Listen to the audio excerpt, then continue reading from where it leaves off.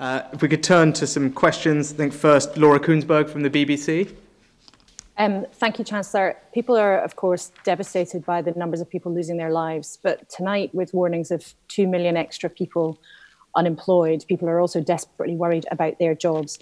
If you can level with people, do you think we will be feeling the costs of this crisis for a generation? Look, I also, when I see these numbers, deeply troubled. And as I think consistently said when I've been at this podium and elsewhere, this is going to be hard. Our economy is going to take a significant hit, and as I've said before, that's not an abstract thing. People are going to feel that in their jobs and in their household incomes. So, yes, it will be difficult in the short term. I'm happy to be honest about that with people. I think the measures we've put in place will help, and then as we get through this, it will mean that we can, recover quickly and strongly and get our lives and economy back to normal. Can we turn next to Ed Conway from Sky?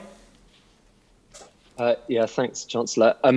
There's been quite a lot of talk about how unprecedented the economic impact of COVID-19 has been. But the scenario that we've heard about from the OBR, as you say, it is pretty shocking. It's the deepest slump since 1709, 2 million people unemployed, the state's at its biggest size ever, the national debt at 100% of GDP. Did all of that shock you?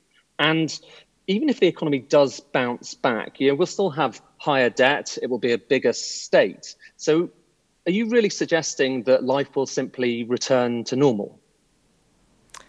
Well, Ed, I'd echo what I've said before, and you've given some numbers there, but I generally don't believe this is a time for ideology or orthodoxy. This is an unprecedented time, it's an unprecedented crisis, and that calls for an unprecedented economic response. So in that sense, it's not surprising to see some of these figures, because what we're dealing with here is unlike anything we've seen before, which is why we've put in place the measures we have. And I do believe that those measures will help mitigate some of the short-term impact on our economy.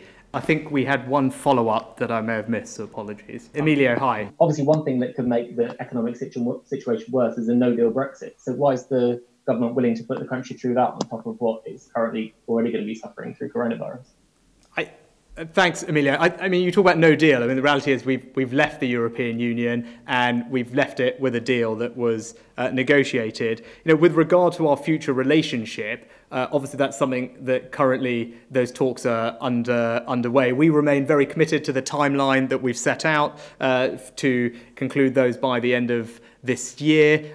What I can say is, David Frost, our chief EU negotiator on behalf of the Prime Minister, was in touch with his deputy counterpart last week and with Michel Barnier, his direct counterpart this week, to make sure that we have a timeline in place for this phase of the negotiations, which obviously can happen over video conferences, and texts and legal agreements are being exchanged between the EU and ourselves. So I'm confident that that work can continue and hopefully reach a satisfactory conclusion, but we remain committed to the timeline that we've set out.